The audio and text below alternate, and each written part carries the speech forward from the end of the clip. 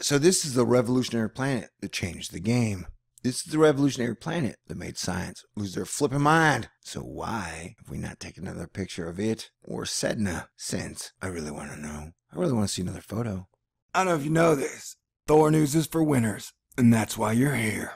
So stick around. We've got a video message. I'm gonna have to science the shit out of this. Hit the button, baby.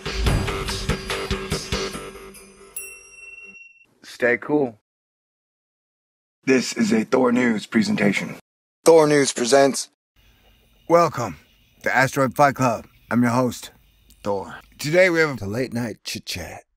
Hashtag Ask NASA. WTF, why the fudge haven't we taken a picture of Dwarf Planet ERIS in over 10 years? You may or may not remember ERIS. ERIS was named the 10th planet in our solar system. And then chaos and a schism broke out in all of science. They retracted the 10th planet status of ERIS, and then they demoted Pluto.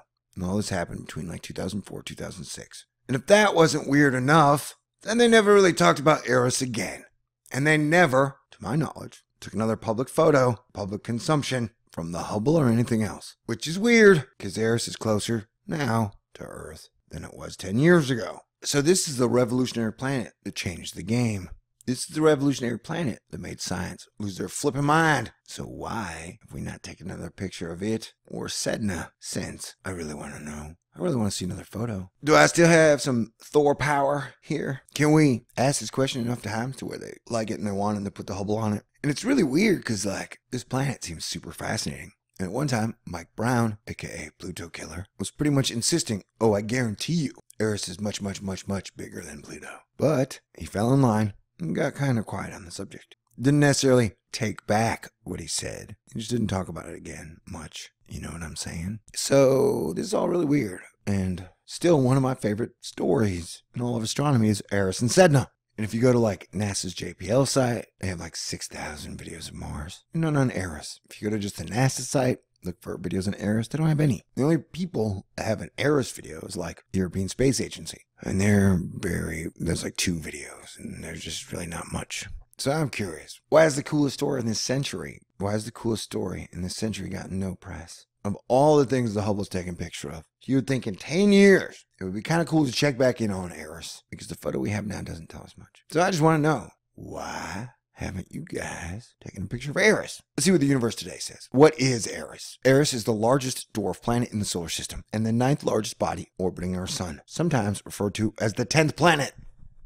And that was referred to by the IAU before someone bitch slapped them into their nonsenses. Its discovery is responsible for upsetting the traditional count of 9 planets in our solar system, as well as leading the way to the creation of a whole new astronomical category. See how fascinating this thing is? So it's just really weird, man, really bizarre. And we haven't got any new photos located beyond the orbit of Pluto. This dwarf planet is both a trans-Neptunian object, TNO, which refers to any planetary object that orbits the sun at a greater distance than Neptune, or 30 astronomical units. And an astronomical unit is the distance of Earth to the sun. But the sun to Earth, because of the distance and the eccentricity of its orbit, it is also a member of the population of objects, mostly comets, known as scattered disk objects. The discovery of ERIS was so important because it was a celestial body larger than Pluto, which forced astronomers to consider for the first time in history what the definition of a planet truly is. And it was so fascinating, amazing, they just decided, you know what, we'll never take a look at it again. So we can speculate endlessly? Discovery. ERIS, which has the full title of 136199 ERIS, was first observed in 2003 during a Palomar Observatory survey of the outer solar system by a team led by Mike Brown. That dude is a professor of planetary astronomy at California Institute of Technology. The discovery was confirmed in January 2005 after the team examined the pictures obtained from the survey in detail. All right, so this caused them to define planets and then create a whole new planet classification. The actual size and mass of ERIS has been the subject of debate, as official estimates have changed with time and subsequent viewing.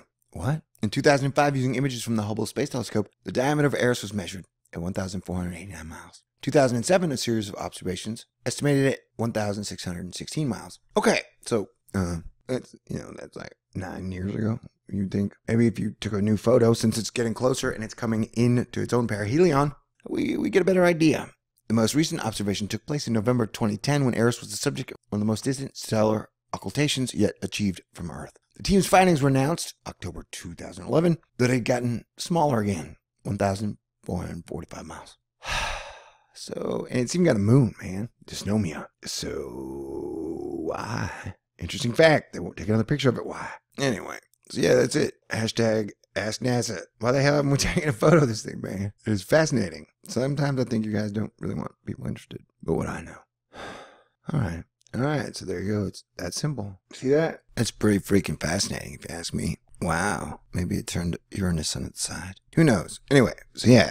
If you like it and you want it, put the hubble on it. Please, NASA, Mr. Jim Green, Amy Mainzer, Charles Bolden. Pretty please? Come on. All right. Thank you. God bless everyone. Have a great day. No news is coming at me, and he's gonna science that shit. If it's happening in a galaxy, then Thor is all over it. Hurricane, solar flares, Planet X. How humanity's gonna destroy itself at each other's necks. Yeah, I don't know if you know this. No, I don't know if you know this. Thor knows it is what it is, baby. Thor knows it is the one, baby. Thor knows.